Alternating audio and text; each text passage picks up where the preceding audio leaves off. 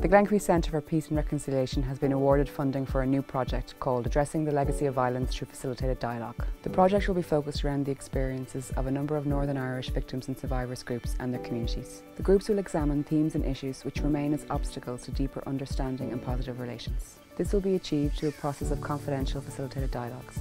The groups will co-develop their own process and pace of engagement. A key part of the project will be entering into dialogue with groups and individuals who have different interpretations of what happened in the past. This may include, if appropriate, those perceived to have contributed to causing harm. We are hopeful that the learning from this project will be of assistance to other victims and survivors groups, interest groups, academics, policymakers and practitioners. We are very grateful to the European Regional Development Fund for funding this project under the Peace 4 programme.